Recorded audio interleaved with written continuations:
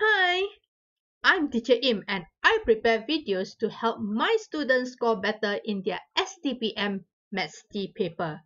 In this video, we are going to be using completing the square before integrating rational functions. Shall we?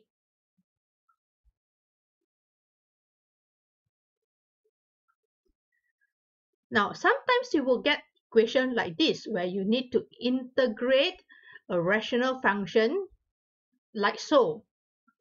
Then when you differentiate here, it doesn't have any form of format that you can use in your integration yet. So to start this question, I will suggest that you do a completing the square. So in Form 6, we do our completing the square very fast because time is very precious for STPM question. Okay, so what I suggest you to do is you just copy out the black color parts. Okay, this black one, the bracket, the x, and then the bracket and the squared, and a minus. You fix the minus there, and then plus 49 is what you have from the question. All right, so you prepare the black ones. The red ones is whatever number in front of the x, you will square it, you will divide it and put it inside the brackets. So if you have plus 14, like this case, you divide by 2, you got positive 7. So you will write that inside the bracket. Next thing is you will take this and then you will square it and write it at the side. Okay, so you take whatever you have, including the number. Okay, you don't take the negative of, just take the number, you square it and put it over here. So your completing the square is done. Just rearrange or do whatever you need, and then you get the completing the square. Okay, super easy. This completing the square is done easily. Okay, now you need to arrange that back into the question. So I have my 7, which I suggest most of the time bring the number out. So what is left here is just x plus 7 squared. Okay, to solve this question, of course, I could not move this anywhere but to use substituting method. So what I'm going to do is I'm going to let u be x plus 7. So I do my du over dx and I will get 1. I differentiate that u and I get 1. And then I just kind of rearrange this because I know I need to change this dx because I want to substitute the u. So the dx will be du.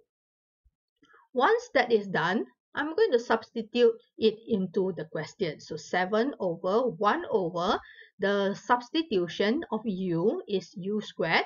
Okay, so I have already changed that. And then my dx will be du. So I'm done with the substituting. And now I can just bring this value up.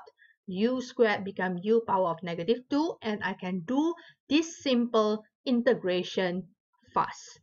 Okay, so what's going to happen is I just integrate that and then I rearrange it back into position and introduce back my u inside the question. So this is going to be minus 7 over u is x plus 7. So that's going to be the answer that I need for this integration. All right, so this is question 1. Let's move on to question 2. To do question 2, we need all these formulas. Okay, these are the integration of inverse trigonometry formulas. So we are going to apply the formula also other than the completing the square. So let's check out this question. Now, this question looks very similar to question number 1. And then we are going to apply the completing the square first. Okay, so after we have completed the square, is there a word for that? Completing the square. Once we have done the completing the square, okay, like just now I say, we will bring the number, we will divide by 2 and put the number. The black color ones we prepare first. The minus is a must. and then we copy the plus 37, and then I will take this number and I square it and write in this position. Okay, so I'm done with the completing the square, so I need to arrange this because there's a number behind there, 36 plus negative 36 plus 37, so I have a number there. So I'm going to take this and put back into the question. Okay, so it will end up like this. So looking at after I have completed the square, okay, after I've done the completing the square, so I noticed that I could not move anymore. Okay, this question, I could not move anymore, so I need to do substituting technique. So I'm going to use the introduce the substitution for x minus 1. Okay, so I'm going to substitute u equals to x minus 6 over there, and I'm going to differentiate that for a while. Okay, so du over dx, I differentiate this one, I will get 1, and then I will arrange because I need to get rid of dx because I want to do the integration for du. Okay, so I'm going to substitute everything in so that it will be u squared plus 1 du. Okay, so that is done. So once I've done the substituting, then I need to recognize which formula that I need to use after this. So basically, I'm going to use this formula, which is the inverse Trigo formula. Okay, the integration of this will give me an inverse Trigo. So with that, I can actually straight away plot in. So this is u squared plus 1. So u squared plus 1. So I can plot in the formula, tangent inverse u. Okay, so or the arch of tangent for u. So I will put it in. And then I need to change this placing of u with the one that I substitute just now. So it's x minus 6. So voila, the answer is out. Simple, right? This is by using combination of completing the square and the formula for integration of inverse. Okay, the integration for this one, which get inverse Trigo or the arch of tangent. Okay, the arch of Trigo. Well, that is question number 2, and we will move on to question number 3. So in this question number 3, again, I'm going to do this completing the square first because I couldn't move from anywhere with this question. So I'm going to do the completing the square and adjust it. So this part over here, like I say, just divide it and put it there, and then take the answer, square it and put over there. Then my completing the square need to be adjusted, and it is ready. Once it's ready, I write them back into the question. Okay, I need to put them back into the question, and then I will adjust this part over here. So I will put this into 4 squared. Okay, once I already arranged this nicely, that's why in integration you need to know the format of the question.